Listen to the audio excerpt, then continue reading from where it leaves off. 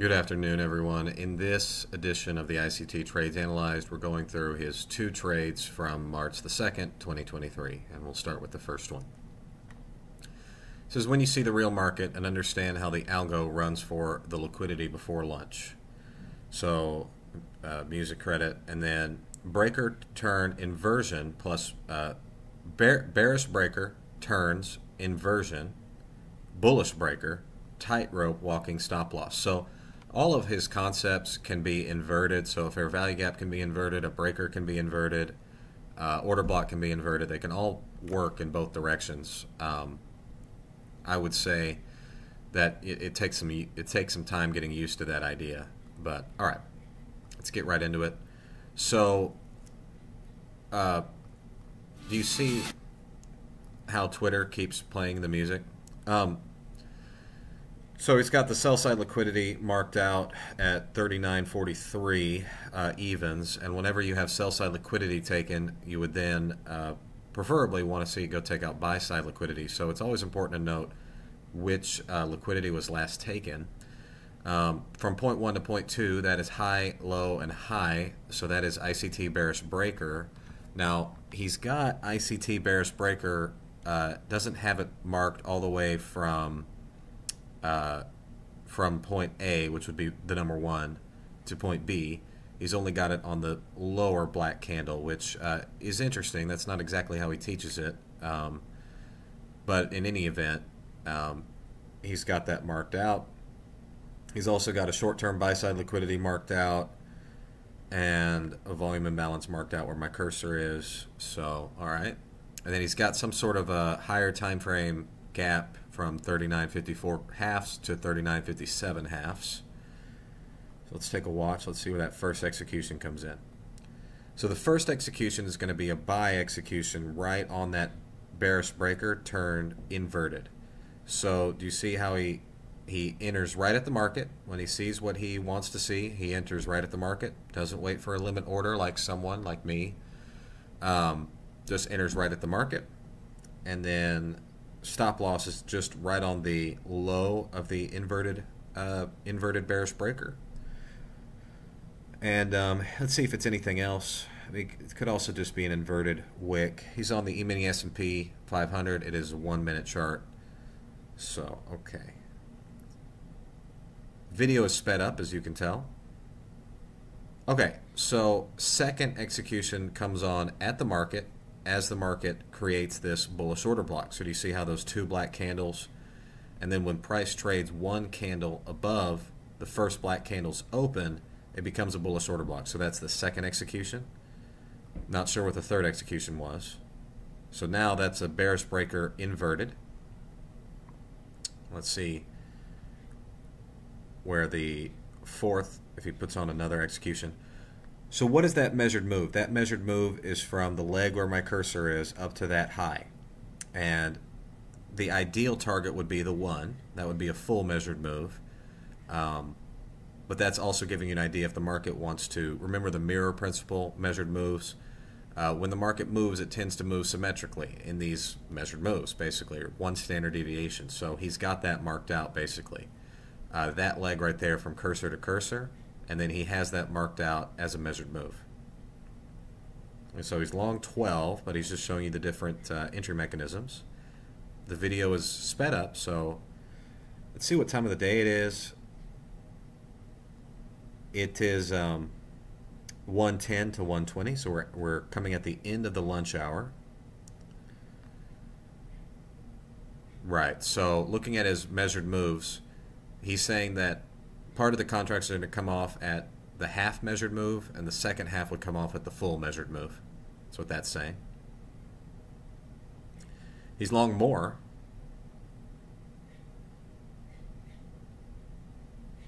As it retests the inverted breaker.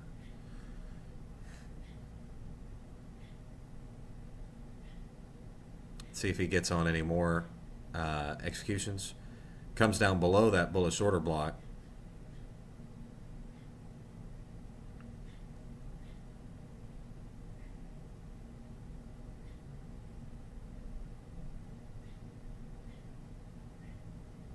Okay.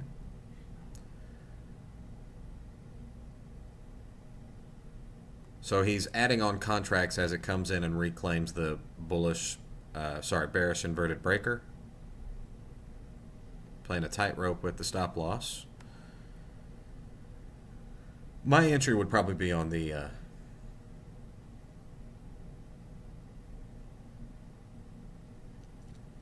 okay. It says, I am trading against the tide of dollar. However, I suspect the ES will punish the short at 39.54.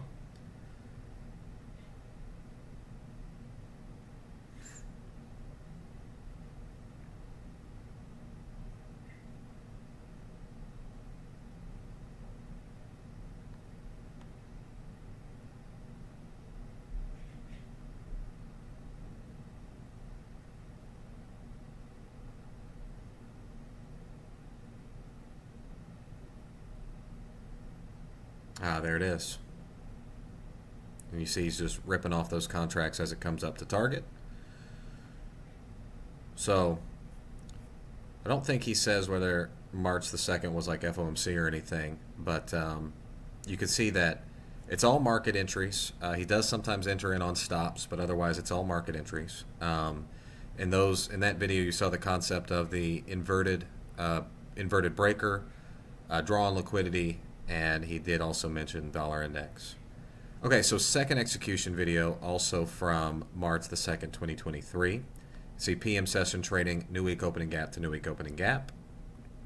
Okay, so he's already long at the market, and let's see where these came in. So do you see that BISI right there? You can see the price was respecting that BISI, and the draw on liquidity was higher. So he entered in at the market as the price came back and tested that buy-side imbalance, sell-side inefficiency. And Twitter just always wants to play that damn music. Okay.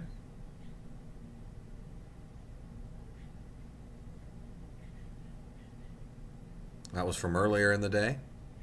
We saw that on the last video. So now he's long on a buy-side imbalance, sell-side inefficiency with a draw on liquidity higher. Now notice that his profit limit is not at the full redelivery of the new week opening gap. His contracts are coming off at just the bottom part of the new week opening gap, because any inefficiency can reverse price. We have to be careful with inefficiencies, highs and lows. Okay. Next execution came on at this sell-side imbalance, buy-side inefficiency, inverting. So you can see, I don't know if he's going to draw that in a box, but it's where my cursor is.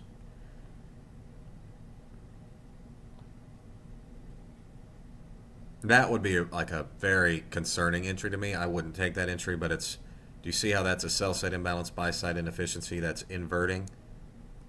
That's what that is. It's inverted fair value gap entry.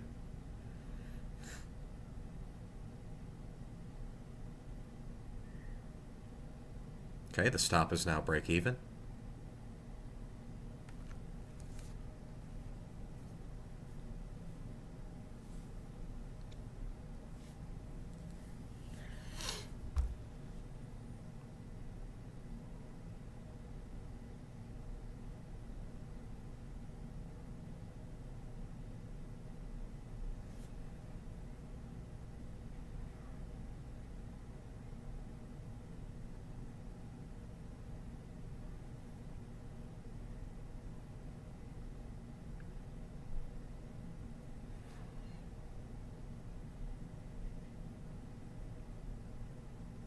See if he takes off any contracts at the market.